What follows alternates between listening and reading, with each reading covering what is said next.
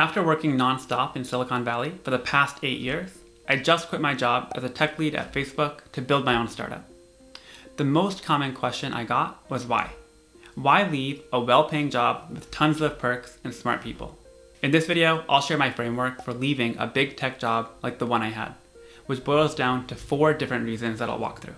First, I want to call out why it's so difficult to leave a cushy job in tech. Obviously, you get paid really well, and you get amazing benefits such as 401k match, the best equipment there is, and fitness credit. But there are also a lot of things that you can't put a direct price tag on, such as working on a product that impacts millions or billions of people, working with really talented coworkers, and frankly, the prestige of working at a well-known brand. And while you're working, there's always some meaningful payday coming up. At Facebook, you get your bonus payout twice a year, and your stocks vest every 3 months. Because of that, it's so easy to keep telling yourself, let me just wait for this next payout and then I'll think about leaving. In some ways, that's what I did. I kept delaying my departure from the bubble of big tech until I finally decided to leave and work on my own startup. I also want to acknowledge the privilege I have with this decision. I'm really fortunate to have worked at a bunch of great companies in my career, and that's afforded me the ability to take a risk and create a startup, which I know is something that not a lot of people can do. I hope this video is helpful if you've been working in tech for a while and you might be thinking about something similar like me to leave your job. Or if you're not in the tech industry, hopefully this video will give you an insight into how and why so many people leave their job and how someone like me thinks about the decision. Let's go for it. The first input into my decision was purely financial, to look at the value of each additional dollar I was earning. The question I thought about was, by what percent is my net worth going up if I work 1 additional year? When that growth rate started to plateau or go down, then it became much easier to leave my job. The reason is because as you accumulate more wealth, the marginal utility of more wealth goes down. So in the extreme case, let's say you have $1 billion, then it doesn't really make sense to take on a job which gives you $100K a year because it will essentially have no impact on your life. You already have so much money. At the other end of the spectrum, when I graduated from Stanford, I didn't really have any money. And so after working for a year, I had accumulated around $80,000 across my accounts. And that translated to a meaningful improvement in my quality of life.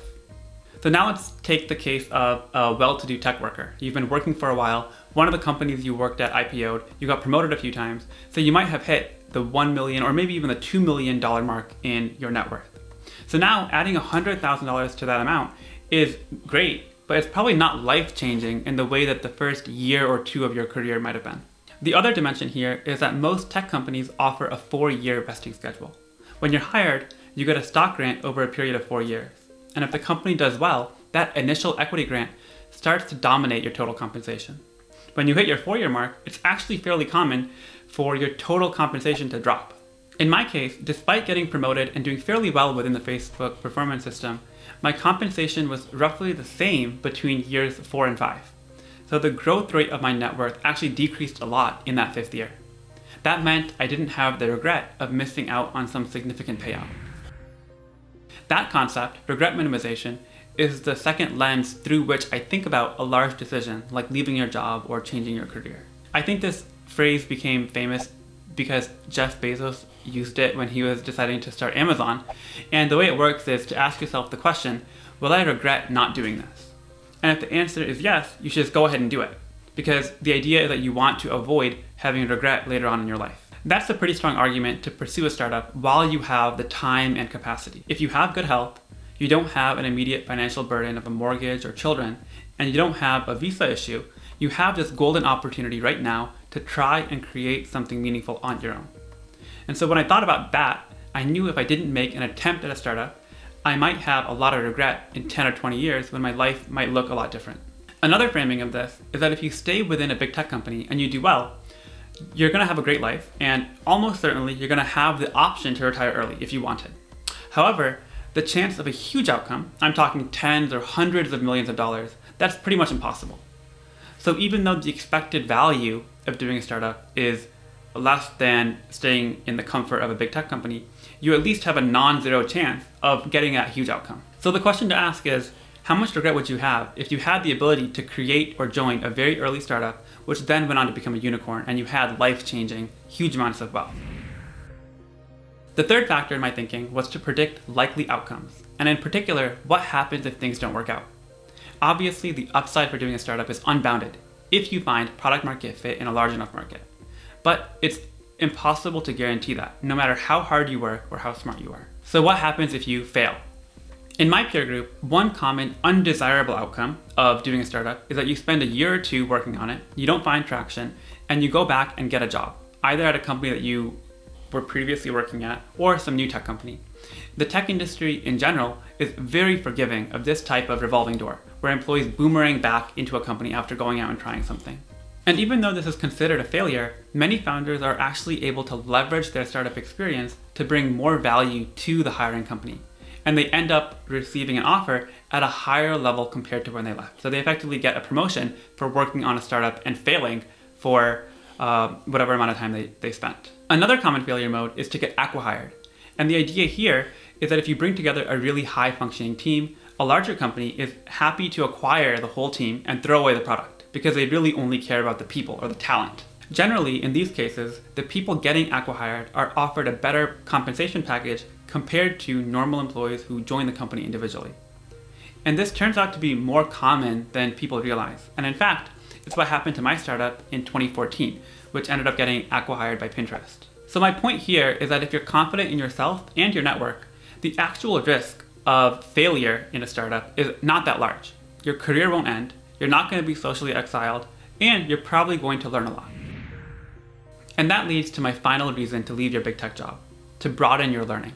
I've been working in tech companies for a long time now, and I realized recently that I've never really interacted deeply with a salesperson. I don't know what tools they use, I don't know how they're incentivized, and I don't really know what makes someone effective at selling. And I'm not trying to become an expert in the field, but my point is that there's a whole organization and a whole job function that I know very little about. When you work at a larger company, your value comes from specialization. You might be an Android engineer, or maybe at a slightly larger company, you might be the Android performance engineer. Or if you work at a company like Facebook, which is huge, there are actually people whose whole job is to be the Android performance engineer focused on startup time. And you keep going into deeper and deeper levels of expertise because that's how you get the most value for the company. There's not really that much opportunity to learn about all the other important work that needs to happen in order for the company to actually run.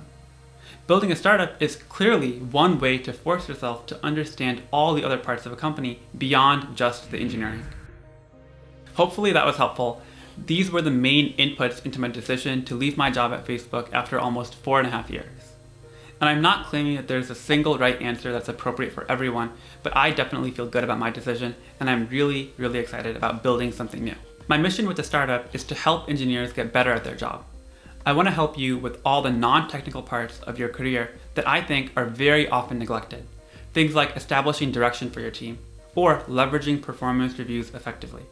In many ways, my co-founder Alex and I have already been doing this for the past year with our tech career growth community. And it's been incredibly fun and fulfilling to play a part in helping thousands of people.